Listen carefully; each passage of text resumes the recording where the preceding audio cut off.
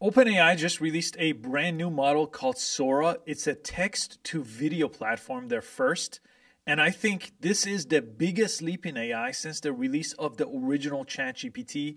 These are some of the examples that they posted on their blog post, and I'm going to show you some other ones they're posting on Twitter. And it is absolutely a mind-boggling improvement over what is already existing. Runway right now is the leading platform that takes text and makes videos. And those videos are 4 seconds. What OpenAI is doing here is they're creating 60-second videos.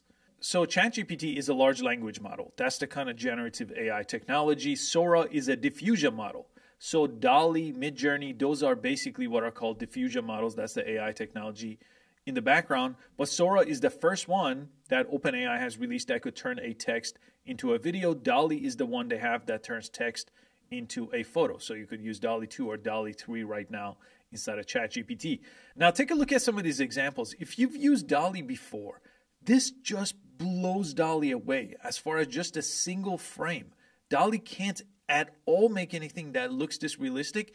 And then on top of that, this is now video. So I'm assuming a new version of DALL-E is coming soon that could generate images that look like this. But the 60-second clips is completely blowing my mind. I'm a trained filmmaker. I went to film school, and this is going to change everything. To me, this is the biggest leap in AI that I've ever seen. I think this exceeds ChatGPT, and I think this is going to change not only movie making, but content creation. This is going to change everything. Now, I should mention, this is literally just an announcement. This model is nowhere to be found. It is not available. They did say they released this to a select few filmmakers and content creators here to test out. I'm not one of those people.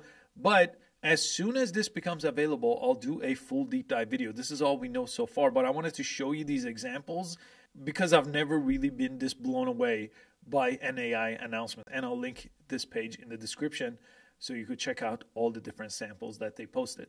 And earlier today, Gemini 1.5 was released, so I did cover that and exactly what that's all about. So I'll link that video here too, and I'll catch you next time.